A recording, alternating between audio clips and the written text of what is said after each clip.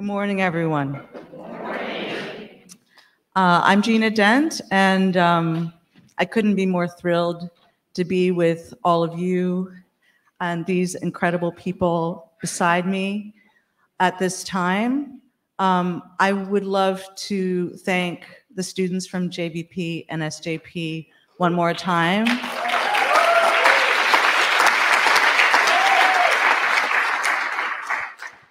Thank you for the work you've been doing. Thank you for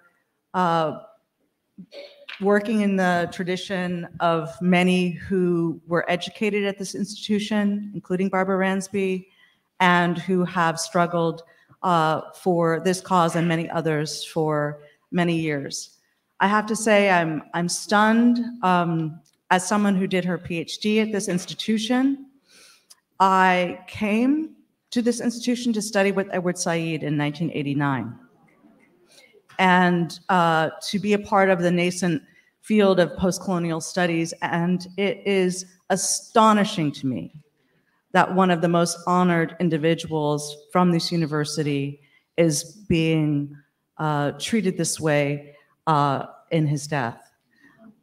The idea that Colombia is not at the center of the struggle for free Palestine is incredible to me.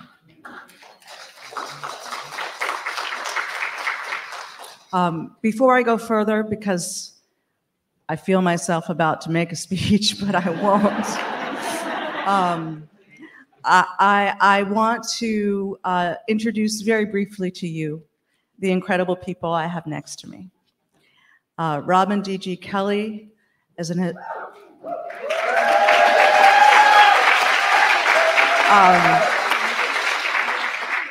you know, these are friends, comrades, colleagues, dear ones. I think we all know them. Robin D.G. Kelley literally runs from place to place to do this work. He is, as we all know, a prolific writer and thinker, but he has also been steadfast in his dedication to the movement and to the struggles of all peoples. Dayo Gore is known to us for the incredible work in recovering Black radical feminist histories, and of course also through various organizing in many causes. We are beholden to Dayo for the kind of work that we are all honoring in this symposium through our, for the incredible people we are honoring together, both Ella Baker and Barbara Ransby. And of course, Dayo Gore comes in that tradition. And finally, last but very much not least, Mariame Kaba.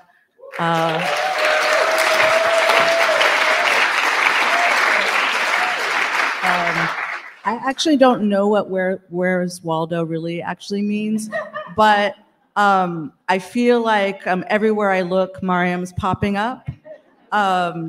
Is a prolific author, activist, artist, curator, scholar, tour guide, and oh so many other things, and has been a beacon for those of us in the abolitionist movement. So thank you all for being here and for joining me.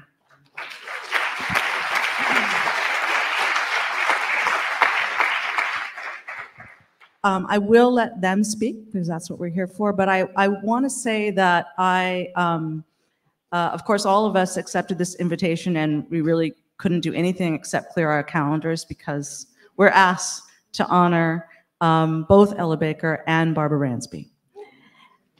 And I want to say that Barbara, I've been involved with Barbara and causes from, I don't know, the early 90s, I suppose.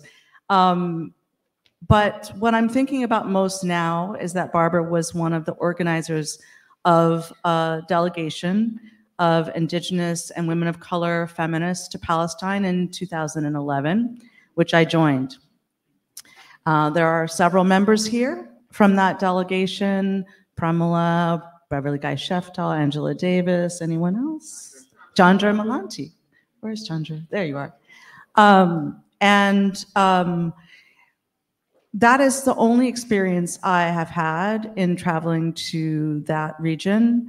And it's quite unbelievable to me to realize how much what we observed and experienced during that time is even more urgent now and has not at all shifted. I am so thrilled to be with people who both pay tribute to Black feminist histories, to radical organizing, to internationalism, but who also will not forget in this moment to acknowledge where we are and what we're all experiencing and what we need to do. So I am thinking about all of the people who guided us during that time. I'm thinking in particular about Adamir, a human rights organization that works with prisoners in Israel, Palestine. And that organization has, since we were there, been declared a terrorist organization, as have many of the organizations that we met with during that time. And we all often talk about the way that Nelson Mandela was treated as a terrorist. And I often have to remind people that the label terrorist has been used to try to prevent us from recognizing what truly needs to be done to transform this world. And I am so very thrilled to be with a group of people who are defying the categorization and insisting on building a more just world. So in that spirit, I'm going to turn the microphone to Robin D.G. Kelley. That's how it's listed. I did not. You can use whatever you like. I'm sorry, I prepared something. On the plane, I won't lie, on the plane, but something I've been thinking about for a long time. So before I begin, and I know I have 10 minutes, and I may stop in the middle just to make sure I keep in time. I'm looking out at the audience. It's like my whole life is flashing before me. It's like my whole life, everybody.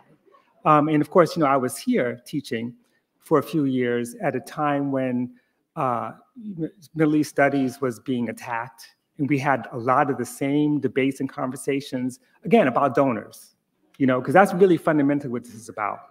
But I'm looking at Barbara Ransby, my friend for more than 30 years. And I had the pleasure of being on her dissertation committee. And by the way, about half of you in here, I've been on your dissertation committee. That's true.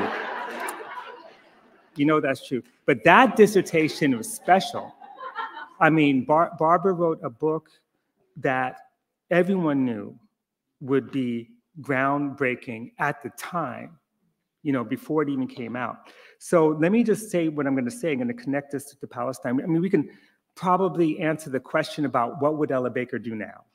It may be a pretty easy answer in the face of the escalation of genocidal war. At the same time, we don't really have a record. Barbara probably has a record of Baker's response to, say, 1948 or 1967, two really crucial historical moments.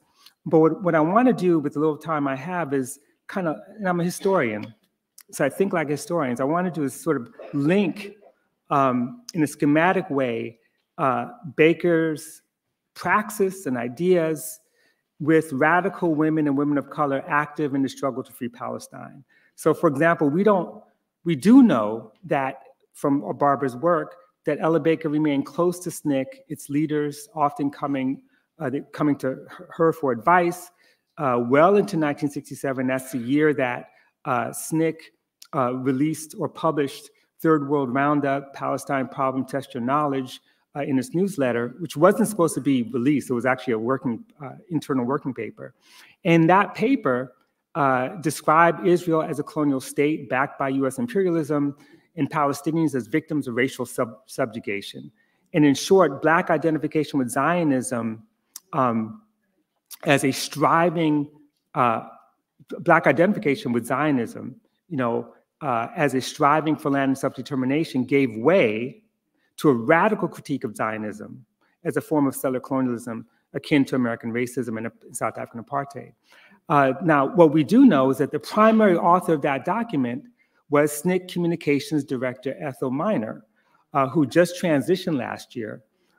She wrote most of it, presumably, with Kwame Ture. I think he wrote all of it. And a part of it comes from the Palestine Research Center's pamphlet, Do You Know? 20 Basic Facts About the Palestine Problem. And Kwame Ture credits her, he doesn't mention her by name in his memoir, but he credits her with drafting a document, but not just that, but by bringing the question of Palestine to SNCC in the first place. He says, he calls her one courageous activist sister, and the organization's position with respect to Palestine had everything to do with the study group that she had started back in 1965, soon after Malcolm was assassinated. And they had read everything. They'd read Theodore Herzl. They read Zionist literature. They read anti-Zionist literature. They read history. Now, who is Ethel Minor? She was born in 1938 in Chicago, which is clearly represented here as the most important city. Chicago, is a red city. You know that, right? You understand that. She graduated from the University of Illinois in 1959. She wanted to work for the United Nations, but as a Black woman, that wasn't going to happen. So she went to Colombia, South America, worked as a school teacher, became fluent in Spanish, came back. She wasn't really interested in the sit-in movement, so she joined the Nation of Islam, recruited by Malcolm X. She worked closely with Malcolm. She wrote for Muhammad Speaks. When Malcolm left the NOI, she went with him and helped form the Organization of Afro-American Unity, and she became the secretary and office manager of that organization. I'm mentioning all this because we all need to know who Ethel Minor is.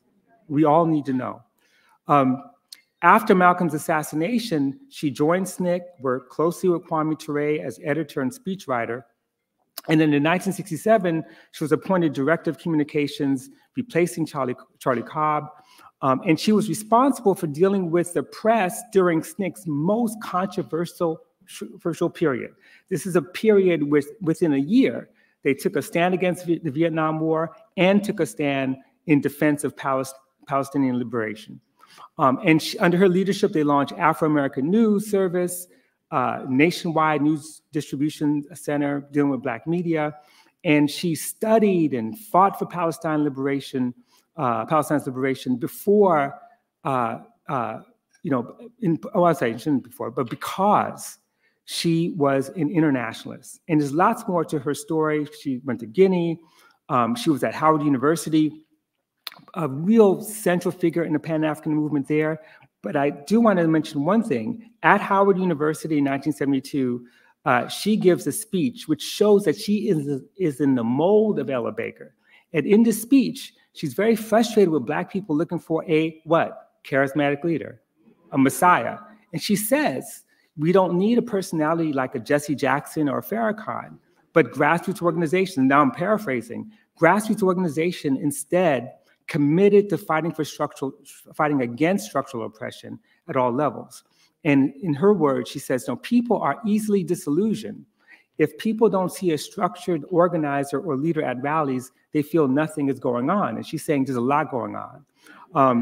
Anyway, Minor took the brunt of the blowback for that article. I'm not going to say much about it, except for the fact that SNCC got way more pushback for the position on Palestine than he did on Vietnam, way more. I mean, you got members of Congress saying that they're working with Arab embassies, and therefore they should register in the Foreign Agents Registration Act. They should lose their tax-exempt status. They called for an investigation into SNCC's ties to Arab nations.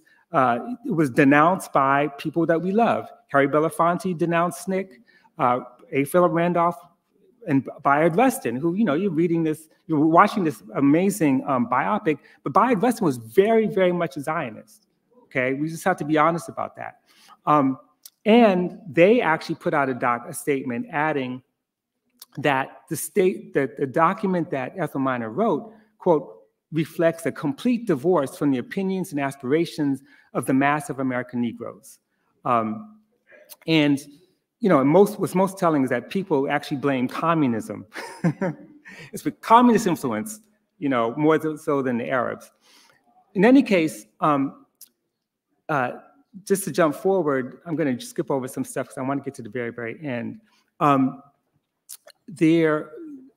number of Black women, Black feminists, had taken a very strong stance in solidarity with Palestine. You know, when A. Philip Randolph and Bayard Rustin formed Black Americans to Support Israel Committee, BASIC, in 1970, they took out this full-page ad defending Israel and appealing for more funding for Israel's military. In response, a coalition of Black radicals, which included Fran Beal, co-founder of the Third World Women's Alliance, Flo Kennedy, formed the Committee of Black Americans for Truth About the Middle East and responded with their own New York Times ad under the title, An Appeal by Black Americans Against United States Support of the Zionist Government of Israel. And the statement's very, very powerful. I could just paraphrase, but you should read it.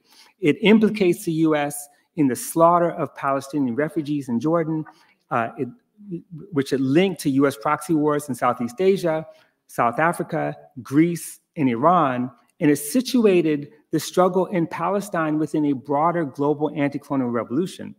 And it called Israel a white settler state and compared it to South Africa and Rhodesia, which we know is Zimbabwe. Throughout the 1970s, Triple Jeopardy, which was the Third World Women's Alliance publication, ran several articles about Palestine. And I'm going to skip over some stuff. But one of the things I want to say is that Triple Jeopardy is one of many, many different feminist publications. And of course, Angela Davis is very much central to a lot of these debates, as Barbara Smith, you know, writing, taking a stance on Palestine in the 70s, right? In the 70s, this is very, very important, the timing. And so when you look at some of these, there's a couple things that are important. One, these were US radical feminists across the board, and they were not pacifists. They supported armed struggle. In fact, you'd have pictures of Palestinian women with Kalashnikov rifles, basically taking a stand against occupation. And they had articles about Leila Khaled, who the Palestinian militant who hijacked the plane. And she was celebrated in radical feminist organizations and publications. Now, you can find all these articles, not just in Triple Jeopardy, but in I Woman, Battle Axe, Big Mama Rag, Woman News. And the themes and arguments are not very different from what we've seen over the past 10 years. In other words, what they were debating and discussing was, one, arguing that to be anti-Zionist is not to be anti-Semitic. That's not to say they're not anti-Zionists who are not anti-Semitic, but they're saying that that's in principle is not the case. And what's interesting is that they freely use the term genocide without qualification to describe Israel's war and occupation. In other words, they were unapologetic, uncompromising, and very strident. So, for example, the November 1st, 1987 issue of Woman News, which is a New York City feminist news publication, its editorial collective, which is multiracial, wrote, and I quote, "The genocide being carried out against the Palestinian people is not different from the genocide practices in South Africa." And this was the nature of settler colonialism, they argued. They go on to say, some white people want the land and the wealth, and the people who stand in their way must be eliminated or made to serve them.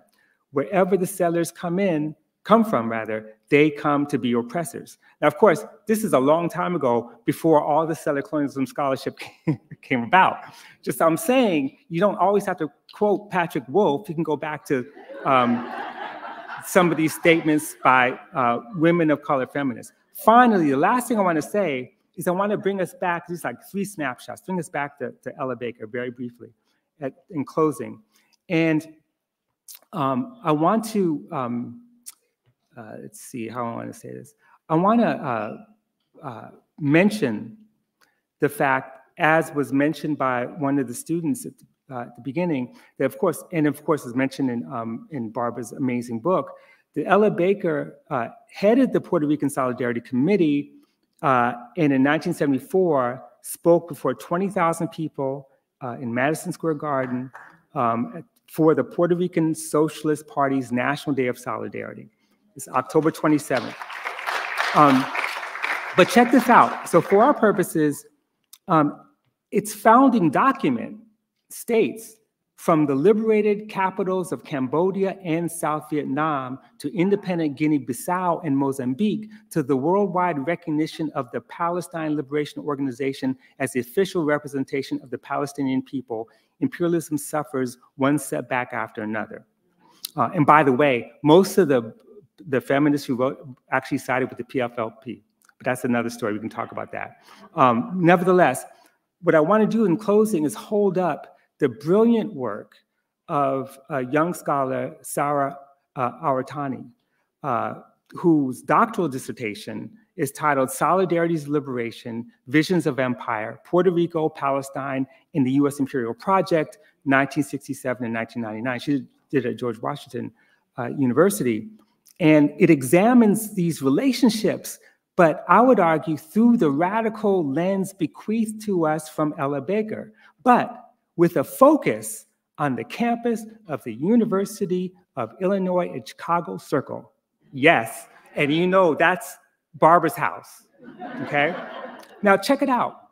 And by the way, what I don't know is if she's related to Hisham Aratani, who was one of the 3 Palestinian Americans shot by a settler in Vermont, a student at Brown. But I'm not sure. I don't really know her, but her work is incredible. And I want to give her credit because she reconstructs the history of solidarity between the Organization of Arab Students and the Union for Puerto Rican Students on that campus going back to 1973. And UICC was a stronghold of Zionism. In 1968, Students for Israel was formed, which functioned as an information bureau for Israel on campus. It celebrated the occupation. The OAS protests faced repression from the administration, which of course is no surprise. Much of what we're seeing here was happening then. And it's no surprise that the administration backed the Zionist student groups. So besides teach-ins and direct action, the pages of the student paper, the Chicago Illini, became a forum for critique. And it ran frequent articles on Palestine, Israel, on the October War of 1973, critiquing ongoing US military support and questioning why the US left criticized US involvement in Vietnam, but had nothing to say about US involvement in Israel, right? She profiles Marta Rodriguez, a Puerto Rican student, singer, and well-known activist who served as a primary link between the OAS and the UPRS. And according to our Tani, her, quote, commitment to Palestinian liberation was so strong, she always wore a keffiyeh in demonstrations of her solidarity on campus. Through her and other Arab students, they began attending different meetings together, UPRS and OAS students, and they built an alliance, and they worked together disrupting, for example, the 1978 Israeli Independence Day celebration, for which the administration had those students arrested. And in response to the repression, student activists, especially Puerto Rican students, leaders, formed the short-lived Committee Against Student Repression, which was an ad hoc organization to combat police repression. So it's an amazing history, and I want to mention it because her work and everything I've been talking about is the kind of linchpin to connect present to past and to show that Black women and women of color were at the forefront in Palestinian solidarity, as they still are. So I will end with Ella Baker's own words from that speech because they are relevant. She says, "A nice gathering like today is not enough. You have to go back and reach out to your neighbors who don't speak to you. You have to reach out to your friends who think they're making it good and get them to understand that they, as well as you and I, cannot be free in America or anywhere else where there is capitalism and imperialism. Until we can get people to recognize that they themselves have to make the struggle and have to make the fight for freedom every day in the year, every year until they win it. Thank you.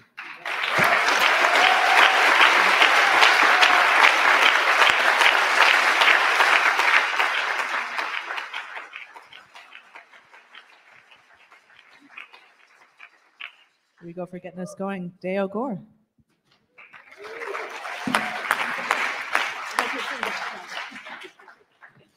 Good morning, everyone. I'm going to start the official count.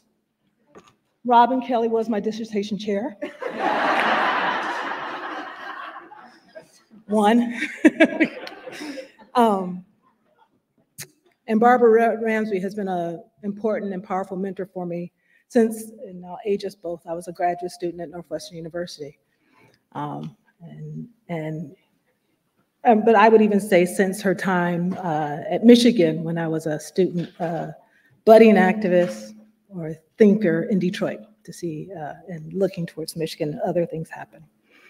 So it's a real pleasure and honor to be here today, to think with y'all, celebrate with y'all, organize with y'all, mourn with y'all, fight with y'all, and in the honor of Ella Baker as a resident thinker and activist for the 21st century. I see the keffiyehs out there. I wear mine where I can because a student gave it to me. It's important to me for that. A student who does this work every day and carries the weight and still shows up. So I too try to show up in solidarity with the Palestinian people. And to make note wherever I go, the genocidal bombing of Gaza continues, resumes, and we continue to call for a ceasefire now.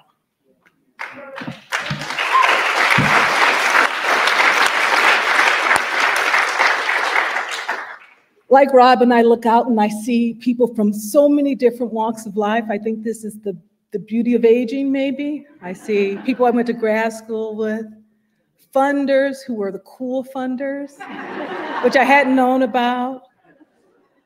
I see students who read Ella Baker with me and taught it in some of my first classes at UMass Amherst. I see my California folks who taught me how to have a good life. And then I came back to the East Coast. I see my new comrades as I try to make a home as an activist and a scholar in DC. And I see folks that I see in all walks of life, Robin everywhere I go because he's carrying a bag and going to another meeting, but other people too. And I see those folks that I organize with daily through the Scholars for Social Justice, who mean so much to me in this current moment to have such a committed group of scholars and activists come together. So it is a real pleasure. I want to take a moment to thank Pramila, Sarah, Jafari, everyone else who helped organize this, to sort of put it together with such care and thoughtfulness in the midst of so much other labor that we're doing. I want to thank the students who emailed me and I never responded. Sophie and Kelsey, to help me figure out the logistics of getting here. I eventually did respond because I'm here, but I want to acknowledge that labor as well. And the students who got up and spoke earlier for carrying on this fight, for taking it to the forefront, for doing it in the midst of trying to study and make it through these hard times. So I just want to take a moment to acknowledge that. When I received the invitation, and I'm going to read, because I'm going to try to keep to time, because I can, we'll see how it goes. When I received the invitation for the 20th anniversary of the publication of Barbara Ransby's field-defining and politically prescient study of Ella Baker and the Black Freedom Movement, I was a bit taken back that it had been 20 years. In some ways, the Ella Baker book comes as one of those places that exceeds its publication timeline, right? I had heard about it as an activist and graduate student during the early 2000s. It was coming. I had the pleasure of seeing Barbara speak about it. And I continued to return to it as a scholar and a teacher. Introduced my students to it almost every year in my class on civil rights movement and Black women in the civil rights movement. And so it has a life that I was shocked to say, has it been only 20 years? Is it really been 20 years? I have to say that after reading the book the first time, I found myself returning to it again and again for the usable lessons it provides us as students of Black women radicalism and the Black radical tradition. Also as someone who was trying to carve out a space as a scholar and activist. It provides a crucial historical recovery and analysis of Ella Baker's life of activism, and in doing so reframes dominant understandings, particularly at the time, of the contributions of lifelong activists, many leftists, to the civil rights movement. The book also uncovered the power and possibility of grassroots organizing and forced a rethinking of Black leadership. In addition, the biography elevated Ella Baker as a historical figure, and more importantly, I think, it shines a spotlight on her philosophy of and theorizing for political change and organizing within the Black freedom struggle, which continues to circulate widely, providing an inspiring and instructional example, to paraphrase Barbara Ransby, of, quote, what ordinary people acting together can do. Biographies and stories of singular figures have long been a dominant form in the studies of Black women's activism and intellectual history. A lot we could talk about. A lot of that is about how we locate the archival records. Yet I think Ella Baker signaled an important shift in the form of Black women's biography that Pramila touched on earlier. In part, I think one of the things that really spoke to me about the piece was the ways it emphasized the centrality of collective work, networks, and your people to Baker's life. And Barbara Ransby talks about how Baker often asks, who's your people? You have to know your people. In detailing the ways Ella Baker's life story cannot be fully understood as a narrative about the achievements of a singular individual, but was at its heart a life built through her engagements with others, whether as friends, allies, fellow travelers, or foes. I love that, Ella Baker threw shade and was like, you're not doing it right. It was important. And Barbara told us those stories. Ransby Ella Baker demonstrates the power of biography as a way to tell a broader story through an individual life. The book also made a significant intervention to scholarship on Black women in the US left, which is the field I work in. Describing Baker as, quote, a socialist without a party or a party line, Ransby didn't shy away from Ella Baker's social investments, affiliations, and early connections, and the ways it informed her political choices and community. If you're a student of the left, she was involved with the Leftonites that included Pauli Murray, and they are a strange left formation, to say the least. And we see that in the book. Barbara Ransby is clear in calling out when it led Baker to the wrong sides of history, such as her participation in the NAACP's anti-communist policies, and how it shaped her personal choices and theoretical insights. There's a great section in the book where Barbara explores why she ran on the Liberal Party ticket. If you're a student of the left, that's an interesting moment. But it also was a ticket that Pauli Murray ran on, so it created some space for Black women who were in New York at this time. But the book is equally attentive to not allowing Baker's socialist commitments to serve as the defining lens through which we understand all of Baker's political choices, organizational investments, or the entirety of her radical democratic vision, so that we get to see a Baker who espouses a socialist politics and expands a socialist politics. I know for myself and many other junior scholars writing Black women's history at the time, and I see some of them in the field, out in the audience, the book stood as a powerful argument for why these stories and these women matter. Ransby's Ella Baker didn't simply fill a gap or add another name to the list of activists we should recognize as part of the Black radical tradition, but it made clear that in studying Baker's life, we must think differently about what constitutes the Black radical tradition and the ways we understand and locate the archives of Black women's theorizing, organizing, and strategic leadership. Now, to be honest, on a more basic level, as a scholar that was just finishing my dissertation, to see that book, it win an award, it be sort of celebrated in all different quarters, particularly in history, which has its own issues. It meant a lot to me in the sort of forms of representation. It felt nice and affirming to open a book for a first time about the left, about organizing, and see some of the names of the women I was studying, and feel like I knew that terrain. I wasn't searching to find them. They were a part of the story. They weren't a footnote. They weren't a mention. They were central to the story. I think about figures that I study, such as Marvel Cook or Pauli Murray, Claudia Jones, Shirley Graham Du Bois. They became central in that story, and that felt meaningful to me at the time, and still I think is an important part of the work that it does. So in taking these lessons, I'm going to shift a little bit and try to talk a little bit about my current work and how these lessons that we take from Ella Baker, and I also take from Barbara Ransby's writing as a historian, how it continues to shape my work. I want to sort of spend the rest of my time sketching the radical vision of internationalism that Audre Lorde came to embrace through her internationalist travels and transnational activism, and use it as sort of a coda, or maybe a way to chart intergenerational exchange or connection within the Black radical tradition. And as a way to link Audre Lorde to the work of a broad network of Black women radicals within the Black left, who played a crucial role in imagining and enacting a radical vision of Black internationalism during the post-World War II period of the late 1940s and 1950s. And in my larger work, which I argue, or maybe I'm just suggesting now, to set the groundwork for a compelling third world solidarity politics that comes to dominate the US Black radical and anti-colonial politics of the 60s and 70s, and that Lorde articulates so beautiful in her writings and travel. I'll begin. In September of 1976, Audre Lorde visited the Soviet Union for 2 weeks at the invitation of the Union of Soviet Writers to participate in the Afro-Asian Writers Conference as an observer. Her trip will follow in the steps of a number of other Black leftists who had made the journey over the years, including lifelong communist Thelma Dale Perkins, who made her first trip to the Soviet Union just 2 years before Lorde, and after more than 30 years of activism in New York's Black left and numerous Communist Party affiliated organizations. Dale Perkins traveled to the country as part of an Afro-American delegation organized and led by longtime CP activist George Murphy Jr. In 1973, Dale Perkins penned a first-person account of her travels and impressions for the New World Review.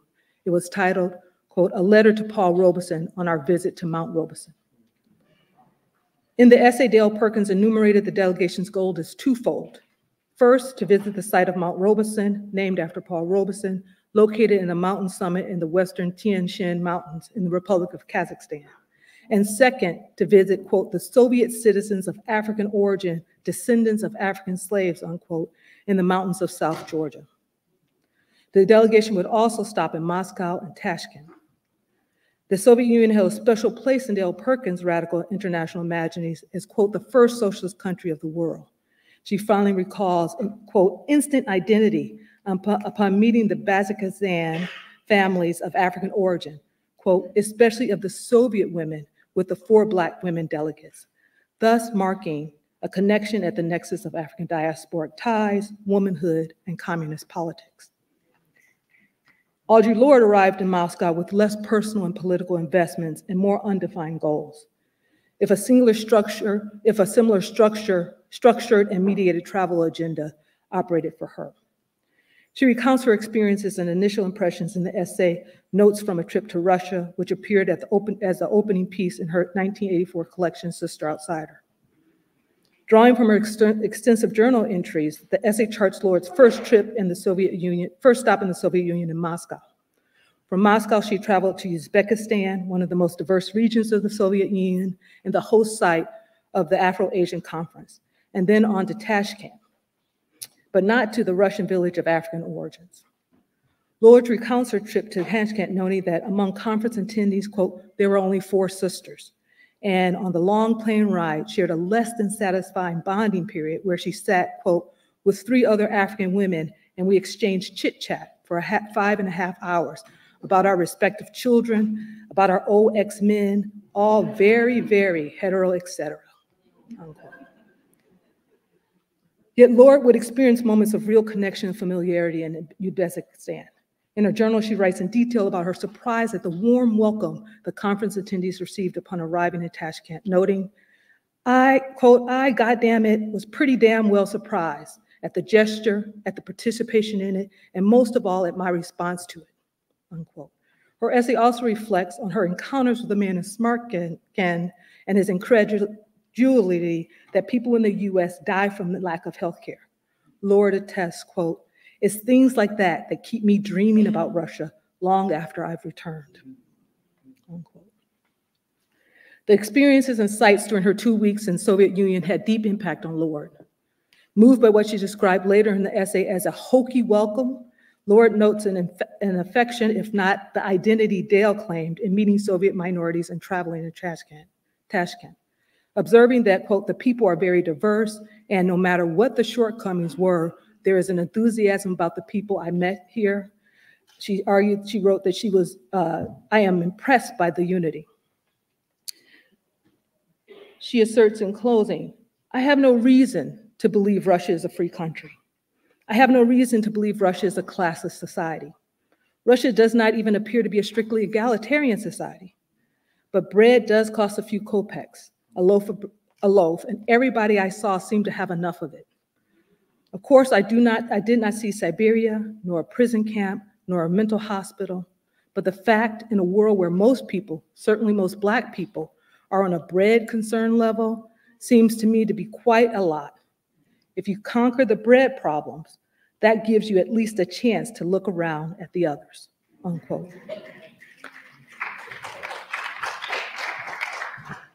Lord was not writing in celebratory or delusion vein of African-American leftists who went in search of common ground or political models of a communist nation, but more as a Black internationalist looking for options and possibilities. However, it should be noted that Lord was active in the Black left formations in New York, including the intense organizing with the Committee to Free the Rosenbergs and the Harlem's Writer Guild, where she attended workshops in the late 1950s and published in its quarterly. She also published in the more explicitly left Freedom Ways journal in the 1970s and was mentored in some part by Black left artists. Moreover, Lord had numerous other international travels and lived experiences to draw from. Clearly, these experiences and radical sensibilities informed her thinking and writing regarding international solidarities, anti-colonial, anti-imperial politics, and the Soviet Union. In 1954, as a recent graduate of New York's Hunter High School, Lord moved to Mexico City, going to Mexico being Lord's, quote, chief goal. Perhaps she was seeking, like other leftists of the time, such as Elizabeth Catlett, an alternative to the political landscape that dominated U.S. McCarthyism that dominated the U.S. through McCarthyism and anti-communism. She would spend a year there studying at the National University of Mexico and living in Cuernavaca. Mexico was Lord's first, but not her last international trip. In the early 1970s, she visited West Africa, particularly Ghana, with her family. Lord would return to the region in 1977, just a year after her trip to the Soviet Union, to attend the Second World Black and African Festival of Arts and Culture held in Lagos, Nigeria. Lord also visited Grenada, her mother's home island, twice during a 5-year span of revolutionary transformation. The Sister Outsiders collection also contains the essay, Grenada Revisited, an interim report. Written and included in the final moments of publication, the essay provided a brief accounting of the negative impacts of the invasion and the U.S. invasion of Grenada and the U.S.'s previous antagonisms with the burgeoning Marxist-Leninist New Jewel movement and its establishment of the People's Revolutionary Government in 1979. Lord uses the piece to launch a searing critique of the U.S. October 25th, 1983 invasion and the, quote, lies and distortions of secrecy surrounding the invasion. She also articulated a more explicit call for anti-imperialist solidarities, writing, "Revolution. A nation decides for itself what it needs, how best to get it," unquote.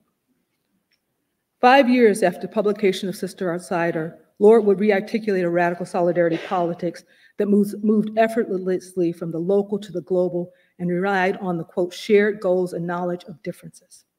Speaking in May 1989 to the graduating class of Oberlin College, she urged, quote, "We do not need to become each other in order to work together, but we do need to recognize each other, our differences as well as our sameness of our goal, not for altruism, for self-preservation, survival," unquote.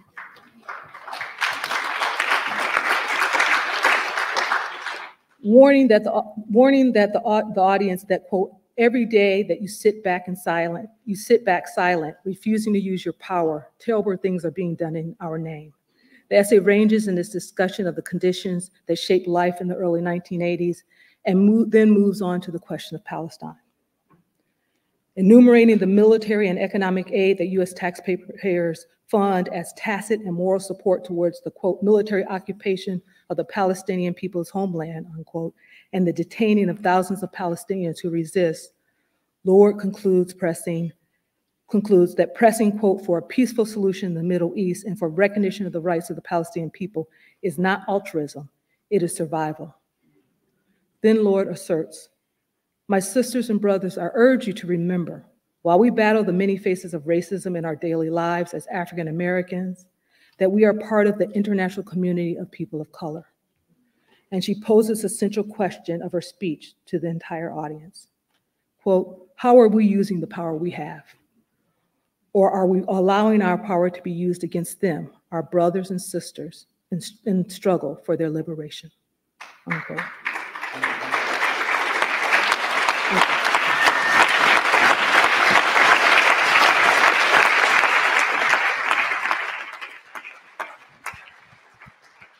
And Mariame Kaba.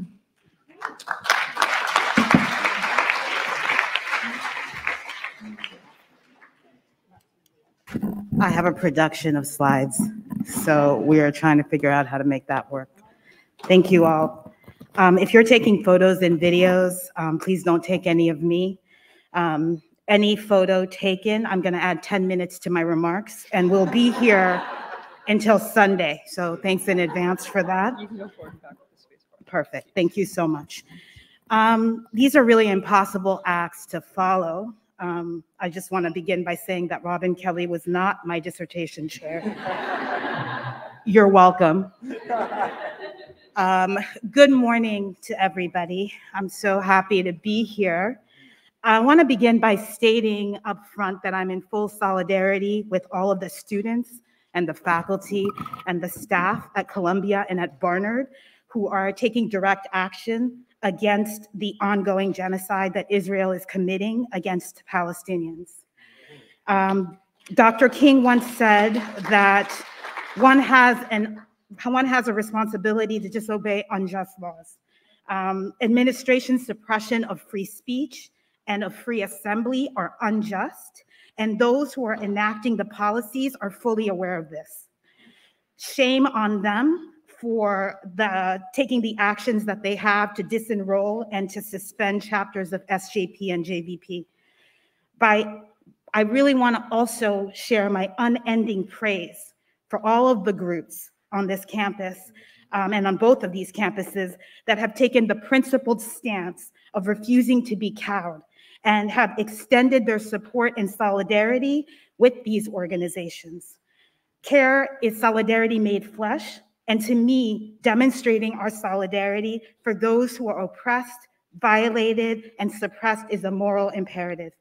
So I add my voice to those of others who say to you all, keep pushing, keep fighting, and that we're with you until Palestine is free.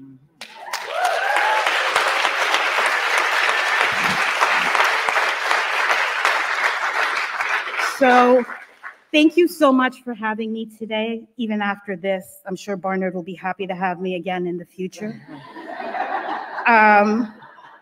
Whatever. This book that we're celebrating is one that I return to over and over again. I can't really express my gratitude to Barbara enough for creating such a transformative work of scholarship, but also a critical tool for political education that so many of us have benefited from over the past 2 decades. I'm so grateful to be really part of this celebration of this work and also of Barbara. I shifted my travel plans because I wanted to be part of this. So Barbara, thank you so much for your work, for your example, and for all that you've done and continue to do for all of us. We love you. Thank you so much. So we learned from Ella Baker and the Black Freedom Movement that Baker spent many hours at the Harlem Branch Library. In fact, she helped to establish the first Negro History Club there, which met regularly to discuss historical and contemporary events that were relevant to Black people. The group regularly sponsored forums and other educational events for the Harlem community. Baker joined the library's Adult Education Committee in 1933, and she became an employee of the Harlem Branch Library in January of 1934, when she was hired to coordinate the Young People's Forum, an educational and consciousness-raising program for Harlem youth and young adults ages 16 to 26. So a block away to the west of the Harlem Branch, Williana Burroughs had been fired in 1933 from her job as a teacher in the New York public schools. And on May 24th, 1933, Burroughs and a white public school teacher named Isidore Begun, they marched into the New York City Public School Board meeting and protested the, quote, terrible conditions that existed in Harlem schools, including the failure of the city to provide free lunches to the children of the unemployed, unquote. As a result of their actions, both Burroughs and Begun were dismissed from their teaching positions. Burroughs explained, I was expelled from the New York school system, for conduct unbecoming to a teacher. I was angry, of course, but the expulsion was the usual cowardly punishment for radical activity. Prominent Black leaders such as W.E.B. Du Bois, hundreds of public school teachers across New York City, and members of the Harlem Parents Association vociferously supported Burroughs and her courageous actions. From 1933 to 1934, Burroughs ran something called the Harlem Workers' School, which was established by Black communist James Ford in 1933. The school was created to train Black workers in Marxist theory and revolutionary principles. And under Burroughs' leadership, the Harlem Workers' School offered seminars on Marxism, the history of the Negro in America, and related topics, and featured lectures by prominent white and Black CPUSA leaders. In an office in the same building as the Harlem Workers' School, Burroughs collaborated with communist organizer and intellectual Louise Thompson, who helped to form the Scottsboro Action Committee and served as its national executive secretary. On May 8, 1933, a couple of weeks before Burroughs' school board meeting protest, 31-year-old Louise Thompson stood before a crowd of over 4,000 marchers at Seton Park near the Washington Capitol. They were gathered to demand the acquittal and the release of the Scottsboro boys. 9 Black youth falsely accused of raping 2 white women on a train in Alabama in 1931. So from her office at 200 West 135th Street, Thompson and her small team of 3 to 4 young women fundraised, recruited marchers, organized transportation and logistics. Their goal was to draw support not just from Harlem, but from the entire East Coast and also beyond. Their efforts succeeded beyond Thompson's greatest hopes. On May 6th, 135th Street was packed with protesters eager to set off to Washington, D.C.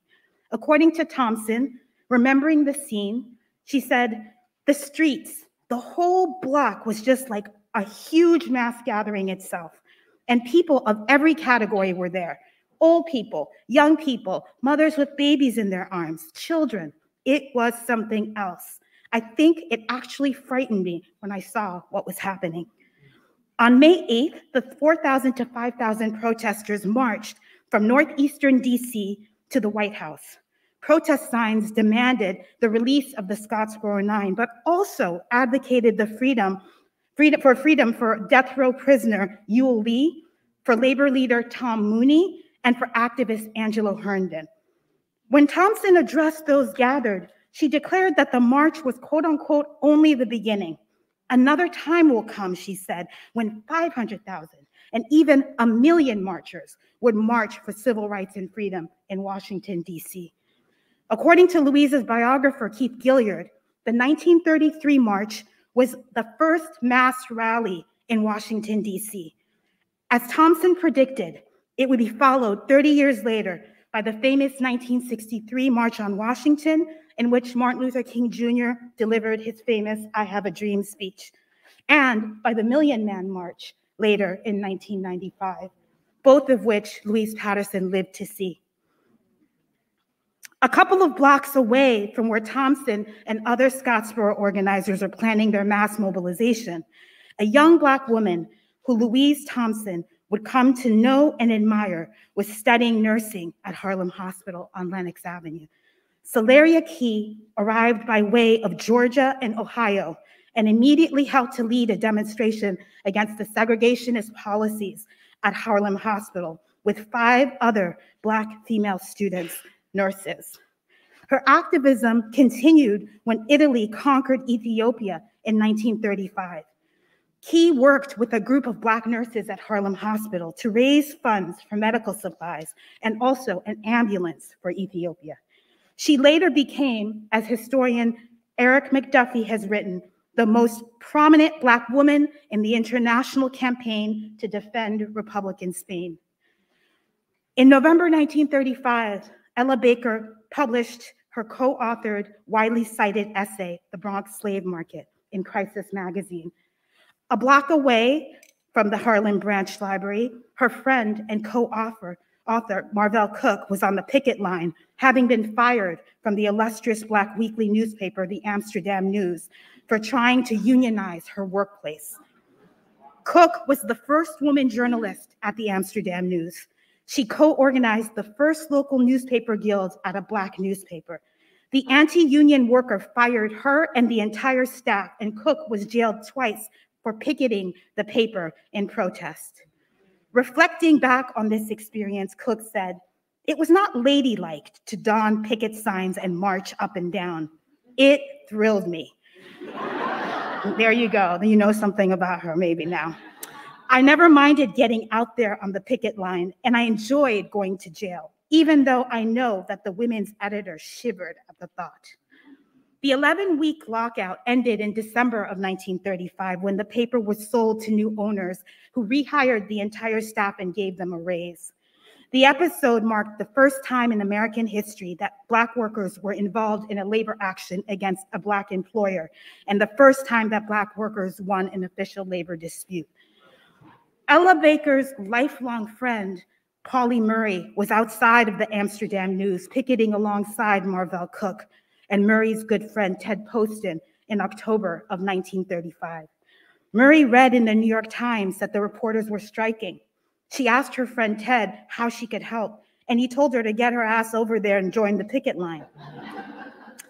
Zora Neale Hurston showed up to show her support, and Murray's biographer, Rosalind Rosenberg, suggests that Ella Baker was likely there too. Murray had never taken part in an organized protest before. She wrote, "For all of my bravado, deeply ingrained notions of respectability filled me with distress. It was one thing to ride freights anonymously or sleep in jails in strange towns where I was unknown. It was quite another to carry a picket sign in the heart of Harlem where many people knew me. I felt as if I had been asked to parade in public undressed and was extremely self-conscious when I first joined the line and faced a crowd of onlookers." Murray persisted through anxiety. She was arrested on the picket and returned to the line the very next day. In 1971, 36 years after winning a union and 38 years after organizing the first mass demonstration in Washington, D.C., Marvell Cook and Louise Thompson Patterson would organize together as part of the national campaign to free Dr. Angela Davis. Yep.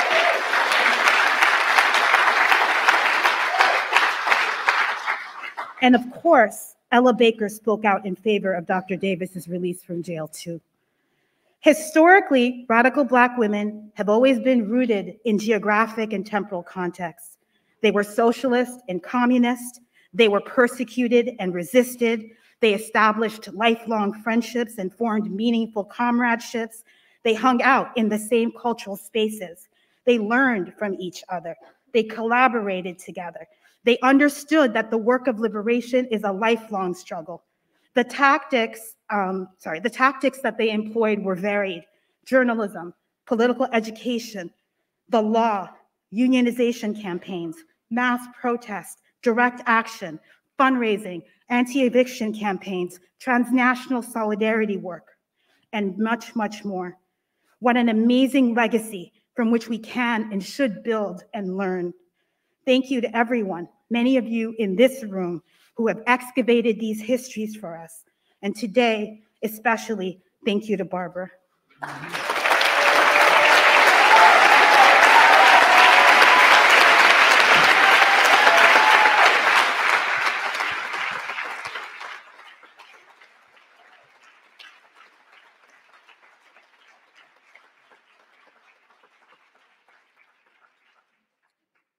Well, I think the morning is starting off well. I do want to say, well, first of all, because they're all organizers, we are on time. However, we're also missing Barbara Smith, so I want to send my love and support out to her. And while I'm doing that, I also want to say how much we miss and send our love to Asha Ransby-Sporn and to Lena O'Day. She can't be here. We actually have time for some questions. And so I believe we will have, I'm looking at the, Pramila, we have someone with a mic.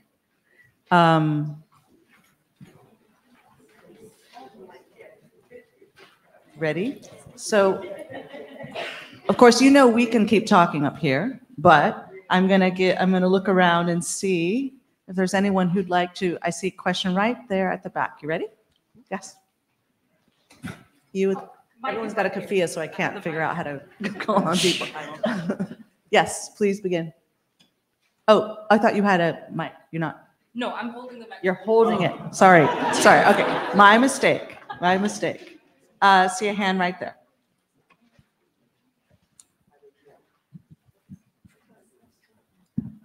Hi, good morning. Thank you all so much for your wisdom and your time today. Assalamu alaikum to everybody. Just I have to say thank you. I want to express gratitude. My name is Kari. I'm a senior at Princeton University. And I'm here because recently, feeling and experiencing paradox is different from studying it. And over the past 4 years, I've been troubled with a lot of intellectual confusion, feeling myself in a space, Princeton University, that seemed at odds with what I was learning. And now I feel it sinking into my bones. And I suppose my question is, as we honor the life and work of Ella Baker and all these other activists, and we hear their messages of fighting constantly and every day, and we see all the diverse ways in which we did that. I'm a dancer, for example, right? And it seems very simple to me, the prospect of connecting with community, just going out and dancing, and maybe not going to class for a couple of weeks while I'm mourning. It seems rather simple that we should be able to shut it down for Palestine, not just in a protest, but throughout all the minutes of a day, for example. And when we say that we got each other, and there are people of so many different talents who can sustain a community from within it. So it hurts to feel like I've been missing that for so long.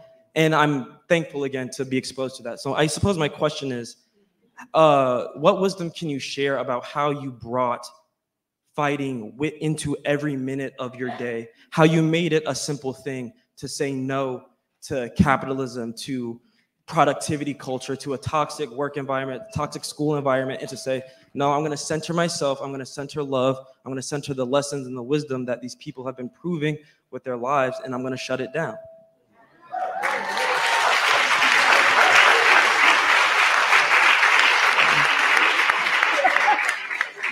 It's like a question and an answer, I think, but Yeah, I would just, that's beautiful. And I think that all of us I can't speak for everyone, but I think many of us have experienced the same thing. The one thing I would add, though, it's the pronoun instead of I, say we, like, because so much of what you're talking about, and Ella Baker says this, and Barbara lives this. There's never an I. There's always a we. And when we struggle together and hold each other up, that's where the power is. Because universities are not intended to be spaces of liberation. We make it that way, you know. So that's my answer.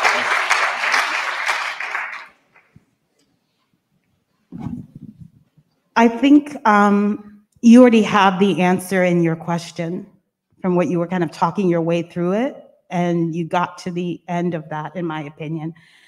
There's no magic thing, otherwise we would all be already free and liberated, you know? There's just the work, and there's just ongoing struggle.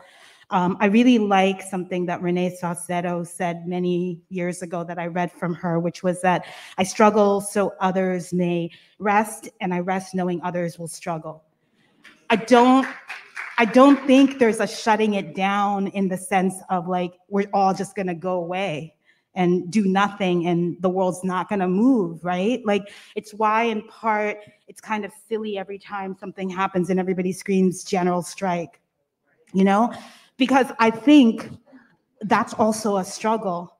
And we've just seen with, for example, the auto workers, the reason they could sustain that is because they had an $800 billion strike fund. And so they could afford to give health care to all their members to stay out for as long as they could. They could afford to pay people's salaries while they were out. And I asked the question here, given the way that our society is structured in late stage capitalism, if we're to general strike, what happens with the gig workers? Who's gonna pay their rent? And there's, like, you know, we have to think, I think it's good to look back at things and say, these things are helpful to have in our minds imaginary. And I think we have to live with the conditions we're in and organize for those conditions in order to be able to win. And so for me, it's kind of a little bit, I don't know, I'm constantly just being like, yeah, first we need more people. We need a lot more people. So in order to be able to rest, really rest, we need more people so that we can do what Renee suggests, which is to actually rest and know that other people have our backs for real in order to be able to continue to do this. So I think the bottom line is a consistent, always being in the community, always being with our communities. There isn't just one. And these are communities past and beyond our identities, for God's sakes. If you didn't learn that, could that be the one fucking thing you learned? You know, it like over the last just 3 years, like, can we be clear on that? That an identity isn't a politic? And that if we can't like figure out how we're gonna work across difference, we're gonna be in hell for a long ass time. So just leave it there.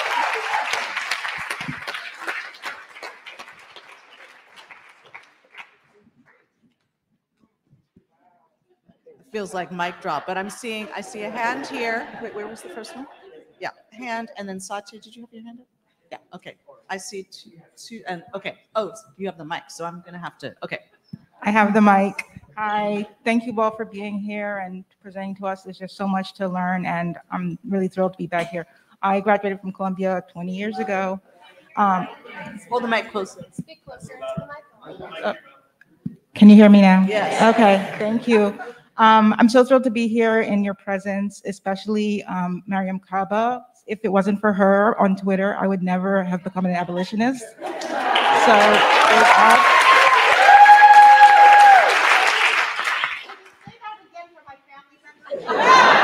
shout out to prison culture. But I'm here with my book, and I wanted to talk about specifically Ella Baker was someone who reached out to regular people, the little people, everyone in barbershops and things like that. And what do you find are those places today? I mean, we're a very diverse group here today, but this is not a barbershop. So where should we be organizing? in the future. Thank you.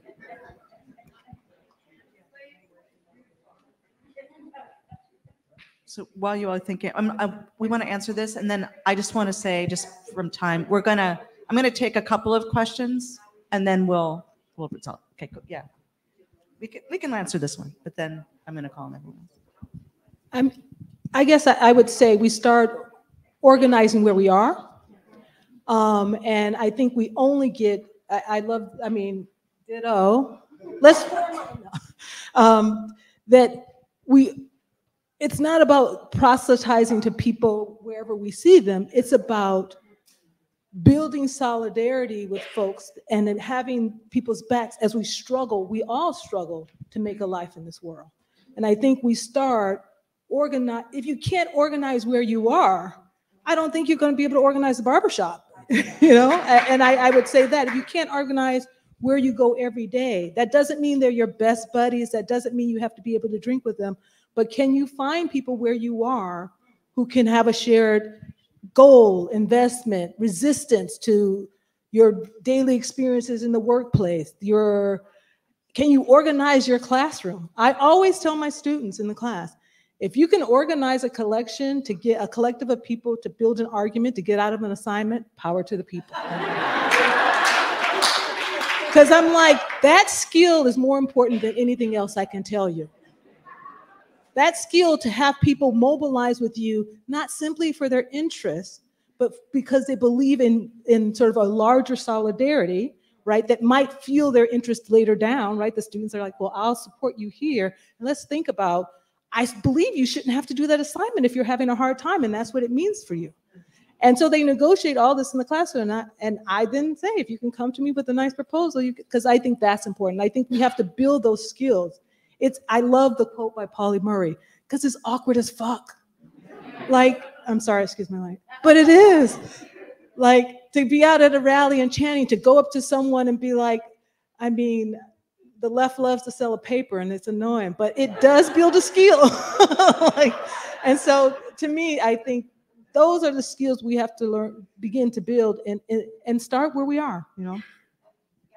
I agree 100% with Dayo's point, but I also want to say I find often, and this has been my experience just in life too, which is that it feels better sometimes to organize to other people because it's hard as hell to organize your own circle. A lot of people don't want to talk to their grandpa and their aunt. They want to get the fuck away from those people, right? And so it's like, I'm going to go over here across the universe and talk to these people. Like, it feels easier than to actually look in your own life. And because organizing is what? Relationships. That's your currency. And relationships are hard because people are messed up. Period. We are horrible to each other. We are, right? And we've got a lot of contradictions and we're never consistent. Our values, the gap between our values and our actions is a chasm, right? So we know this. And so that's part of the seduction of people always saying, where do we organize? Well, just you right here. We organize where you are. The whole point of, in part, what I was sharing was within a 2-block radius, people were organizing because they lived in the community. And Pauli Murray was right. It's really hard to organize in your own community where people know you because then they can find you for good or for bad. Yeah? So I think that's a huge thing. It's like, you don't keep your head on a swivel all the time. It's not always great elsewhere. Sometimes you got to make it great where you are. And I think that is not something a lot of young people often want to hear me say, but it's the truth. It's the truth. And I think the best organizers who know how to organize their own community then can use those skills to organize more broadly. But it's not necessarily true the other way around.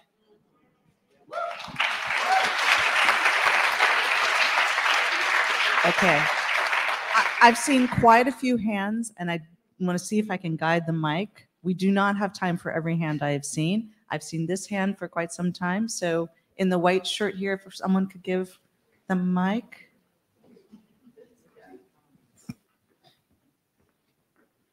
Thank you.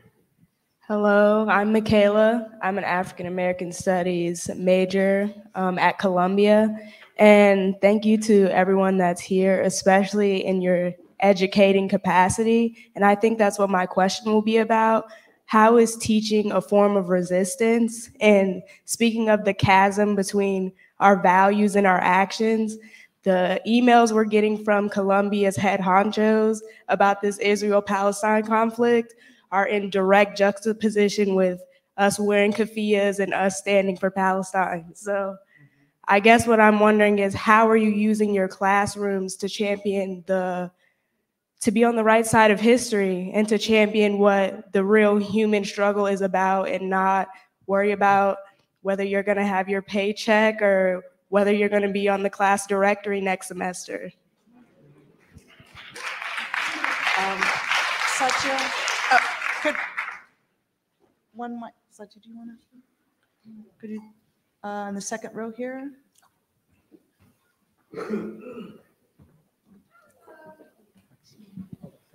Hi.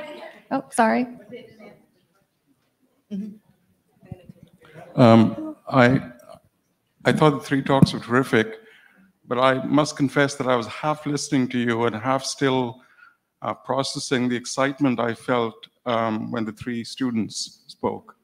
So I'm going to ask you to address something that I'm still trying to process. There was kind of a history in the making, it seemed to me, in what they were saying, one of the things they were saying. And that is that these two student organizations were banned by Columbia and Barnard, or Columbia rather. But then so many other organizations came together, right? Part of it, we could interpret as, oh, we are the world, so it's like an emotion, it's a sentiment. But I think there's also strategy behind it. So as seasoned thinkers and organizers, could you say a little bit about how we can think strategically before a crisis emerges to build these connections that would, in here and in other places, make organizations that are not directly affected, immediately affected, realize that solidarity is absolutely important. Strategically, not sentiment, strategically, what would you recommend? Thank you. And yes. My name is Swati. I'm a Barnard alum. Shout out to Speak, Students Promoting Empowerment Knowledge. I was also Professor Kelley's student. And I teach 8th grade social studies in the Bronx. And I'm noticing that my students, thank you, shout out to my students, that their ability to organize and put together their collective power kind of stops at the end of the school day. And I think screen time is a big barrier for them. And as much as we learn about moments in history where people organized themselves, I think the students are having a hard time making that bridge outside of the classroom because they're hooked on their phones. And I was wondering if you guys have any advice for helping bridge that gap from the organizing of the past to today. Thank you. Though I hate to do it, we have a lot before us and we're running completely out of time. So I'd like to... Oh, Derica, where's Derica? It's hard. Okay. It's hard to ignore Derica. We know everybody in the room, though. Well, all right. But you can't ignore Derica. I'm sorry. Go ahead, Derica. Hi, everyone. Thank you so much for this incredible gathering. I have a very specific question that's related to some of the student questions that's come up. It would be wonderful if you all could contextualize the importance of being trained organizers and whether and how Black feminists, Black radical women didn't just show up one day and then decide to enter into a struggle, and the importance of how to build relationships and parallel what it also means to be trained and prepped for consequences.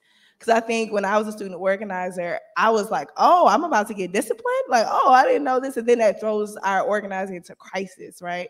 So could you talk about the importance of being prepared to organize and being prepared to face and tackle and be responsive to consequences, so then you can assess the risk about what you're willing to do for freedom?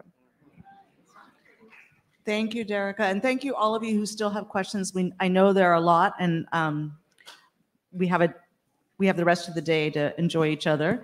I'm just going to ask the panelists, maybe you could just tackle one part of some of that. We have a question around teaching, questions around what the student leaders set before us in terms of how we organize and solidarity, and question from a local teacher in the Bronx, and also question from Derica around how we organize.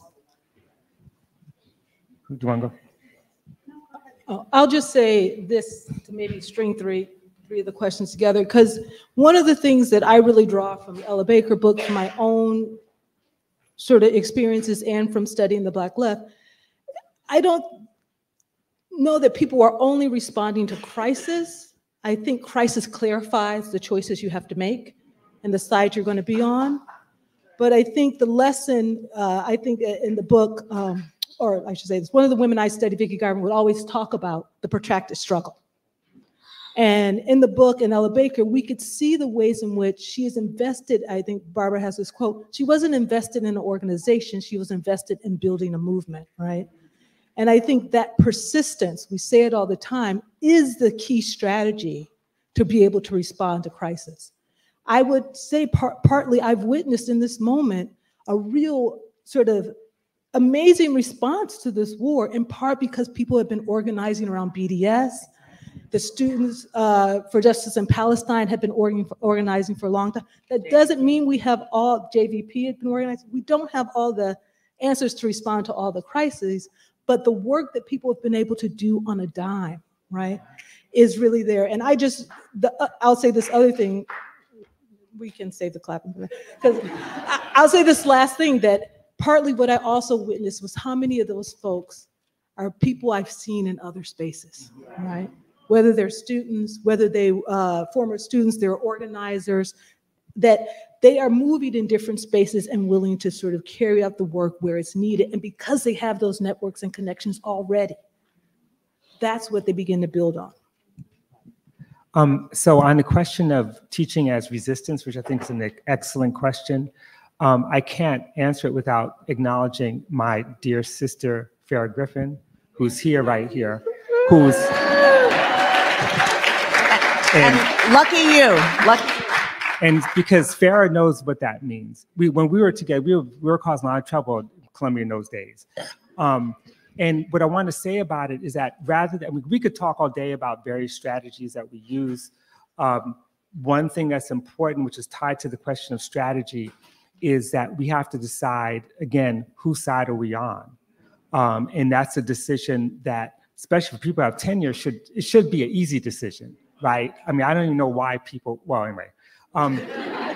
But let me just say, the dark side of working in a university and dealing with questions of strategy, like right now I'm at UCLA, we're forming, which is going to be announced next week, our Faculty for Justice in Palestine. We're in the middle of doing that right now.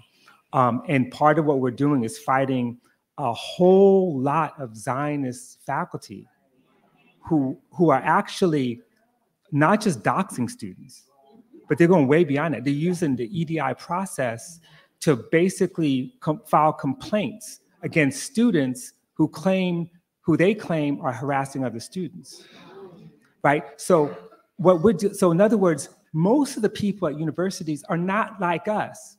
We think, I mean, only the people who talk about cultural Marxism and those fascists, those are the ones who think so. But we're dealing with a lot of different kinds of pressures. So part of what we have to do, working with our students, both as advisors of organizations, like many of us advise SJP, we try to give them advice. Like, why waste your time tearing down the hostage posters when there's bigger fish to fry, for example? I mean, these are things we do. On the other hand, and this goes back to the question, and even goes back to the question that Derica is raising, and Du Bois said this, he says, nations and people have a right to fail. And part of what happens is that student organizers, all organizers, have moments in which things don't work out. They learn a lesson, they fail, but that failure is not a permanent failure. It's part of the lesson. It's part of the discovery. And part of what our job is not to tell people what to do, but to be there when they fail, to basically, when the storm comes, we got to stand in the way and protect them and allow them to make mistakes, because that's how we do things. We all make mistakes. So that includes the classroom.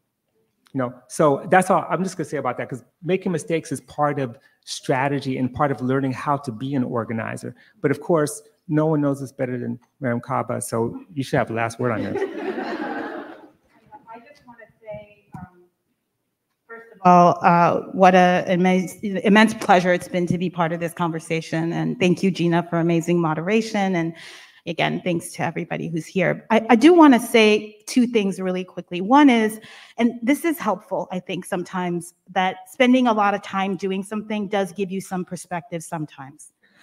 It does, not all the time, and it doesn't always give you wisdom. But I remember going to my first Palestine Solidarity rally when I was at McGill University in 1991. That's dating me, but yes, other people were there. Other people were in school earlier than that. But I'm just saying, for me, that was a moment, right, for when, so I went there and I remember you could have thrown a rock and hit all the people that were there.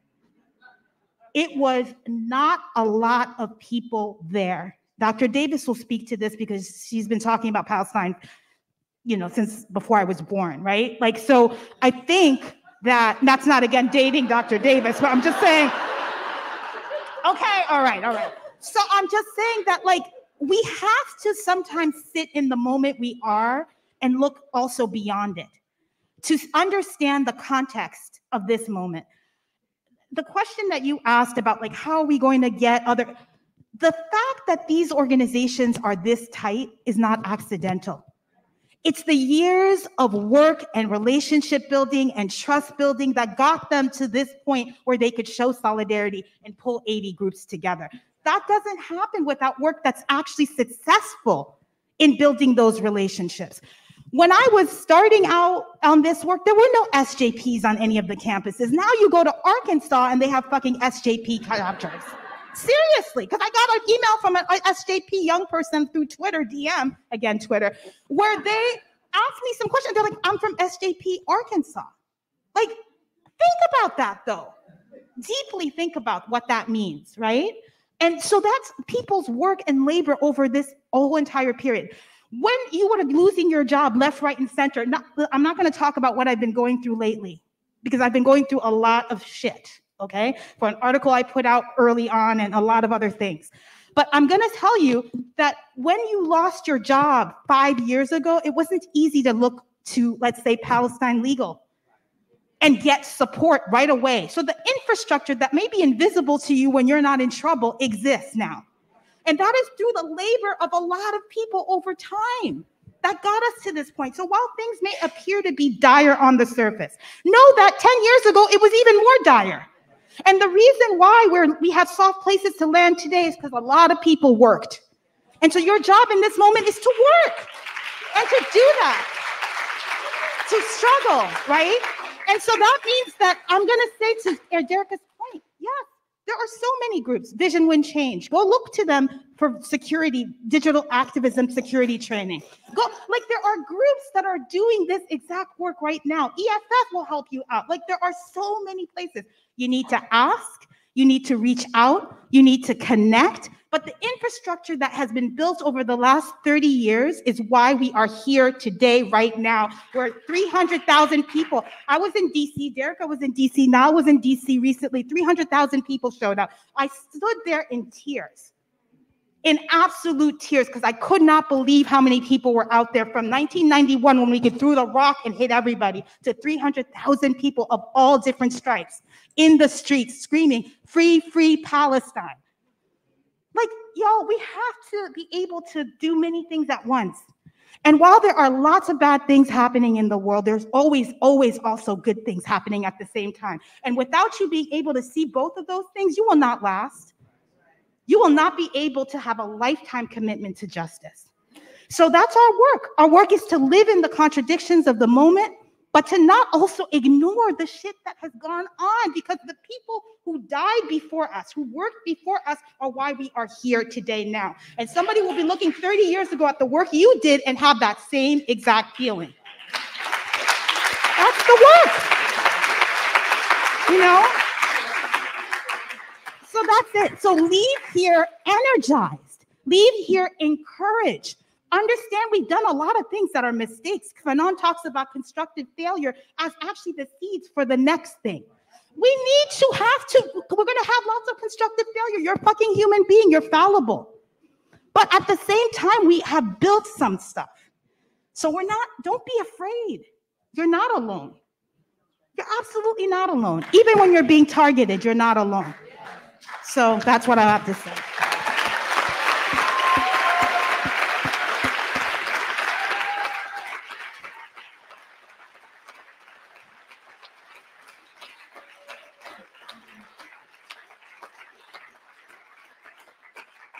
As folks are standing up, that is an acknowledgement that this is the best way to end this panel on Black women in the Black radical tradition. I want to, of course, thank the panelists. This is just the beginning of what is going to be an amazing, amazing day. I want to thank everyone in here because there's so much experience in this room. And I, of course, want to send my love to Barbara sitting in front of me here. I mean, only you could have brought together this group of people.